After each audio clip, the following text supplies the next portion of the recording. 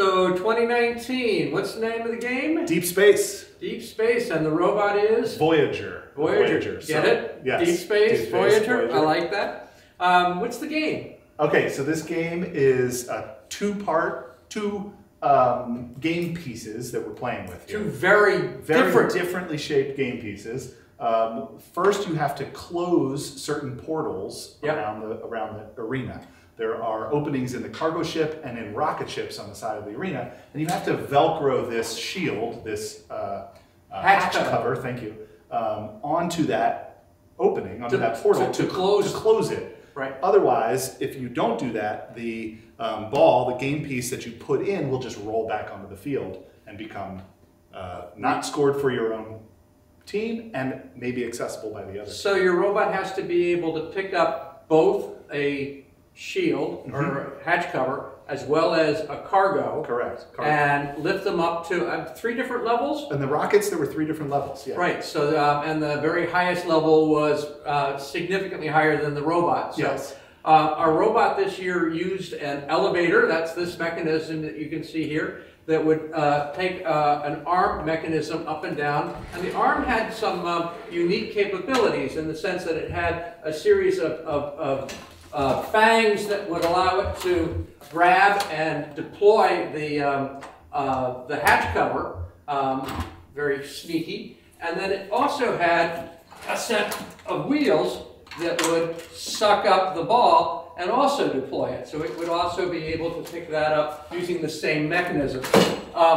And the elevator itself, obviously, could extend. It's a 2-stage elevator, extend up double the height of what you see here. And how about the end game? Again, a very different game. So at the end of the game, there are climbing platforms. So just plain ordinary flat tabletop platforms. The tallest is maybe 30-ish, 32 inches off the ground, and there are 2 other heights. And you have to get your robot up on top of that platform in any way you can. And do it quickly. And do it very quickly. The end game always happens quickly. So as you get further into competition, you have to be reliable and you have to be able to do it in a short amount of time. So unlike previous climbing games, there's nothing to hang on to. There's no pull-up. You're literally trying to crawl yourself up the stair unit without the ability to hang on to anything. Some teams went step by step by step. And some teams decided to do it all in one great big step. And that's what we decided to do. And we used a mechanism that was unique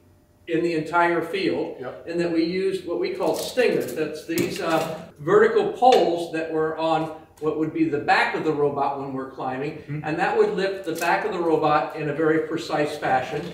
And then to lift the front of the robot up and onto the platform, we created this unique apparatus that would swing up on top of the platform, and then as it swung around, would carry the robot up and onto the platform.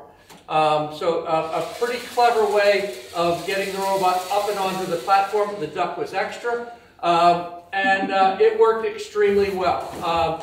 And the important thing was to synchronize the 2 mechanisms so that they would operate, obviously in very different fashions, but at the same speed, so that the robot stayed level as it climbed up and onto the platform. I think there are 2 things that are remarkable about this season that need to be noted. The first is, we typically make a very robust robot, very competitive robot, but this year, for the first time ever, we had 3 female captains. Absolutely. Number 1. Duly elected by the team. One was our mechanical lead, one was our strategy lead, and one was our business lead. And they did an absolutely terrific job.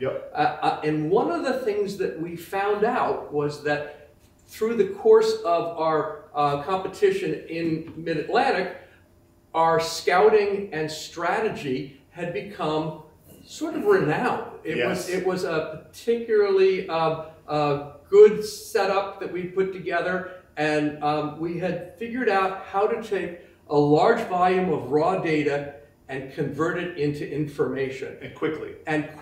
And that information could be used to do real-time strategy on the fly based on what we were seeing in the game, or even with teams that we weren't observing directly. Right, and this was one of the, we have been incrementing here with our scouting data and our collections and what we were looking for. This was the first year where it really came together, and I think the first community itself took a step forward in sharing in the data and making it accessible to other teams. So we had access to, like you said, robots and other teams' performance that we had not seen. So typically in the World Championship, we get up there, we're competing in the Darwin.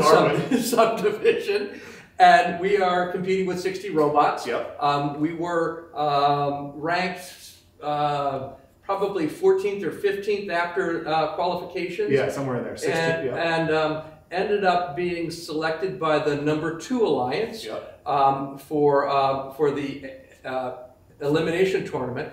And the elimination tournament is first played within the division, and then between the divisions. The winner of that goes and plays the winners of the other 8 divisions that are other 5 divisions. And so we ended up competing with a team from the Netherlands and 2 teams from Detroit, the Thunder Chickens and the Techno Dogs and the Team Rembrandt from the Netherlands, who were the European champions. With a pretty robust alliance. And quite frankly, they picked us. We had a solid, reliable robot, but they knew that we knew how to play the game. And we had the scouting, not just on the Darwin division, but on all 6 divisions. Because we had made alliances with other teams to share data across the competition. And so in the end, we had information about the Newton division. We had information about the Archimedes division. That you had never seen play. We had never seen play the entire time we were there. And it turned out to be critically important. We ended up winning the Darwin division, losing our first match and then winning 2, having altered our strategy and tactic in the game of play on the fly based on the information that we were generating. And so we went on to the eliminations between the 6, and this for the first time was the round robin, where each team played each other team, and then the top 2 teams based on those results would go on. And we got to the last couple of matches where we were sitting in 3rd place. Well, 3rd place is lost, not going anywhere. And we needed to win our last match, and the team sitting in 2nd place had to lose their last match. The stars somehow aligned, and sure enough, we are headed to Ford Field. Our name is called, for the finals on the Einstein Field. Amazing. This would be our 3rd or 4th trip to Einstein, but it was a little different because this time Einstein only had 2 teams, and they were going to play the best of 5. That was it. Or best of 3. The best of 3, and that was it. And so we get over to Ford Field with 35,000 people screaming and hollering. All the other awards that were being given out, the finals for FTC were being played in between, and we get out there and we played the first match, and we lost. And so, it was pretty severe. 107 to 101, something like that. But it was a clear victory for the opposition. And so once again, we went to our strategy team and said, look, we got to play the game differently. How do we change up our role of play so that we do stuff that they don't expect, and we do stuff that will blunt their offense? And sure enough, we went out for the 2nd match and played slightly differently. We moved players around, played the game a little bit differently, and we won the 2nd match. So we're in the middle. We're 1-1 now. 1-1. We're up for the World Championship. Comes down to the final match. Once again, we changed the strategy just slightly. Halfway through the match. We played the same beginning, and then we knew that we were going to change and flip halfway through. And at the end of the match, nobody knows. No one. The buzzer goes. And we don't know. And you're looking at the score, and gets taken away, and nobody knows who's going to tension in the room. Oh, beyond tension. Mr. Randall is hiding in the men's room. Beyond tension. And by a score of 91 to 90, 1 point record. We won the World Championship in 2001 too. Yeah. And Voyager is our World Championship robot. 1218 has finished first in the world, second in the world, third in the world, fourth in the world, and ninth in the world. Mm-hmm. But Voyager is our world champion. Led by one of the most organized captain team that we've ever had. The collegiality between the leadership and the drive team, none of the leaders were on the drive team. Yes, excellent point.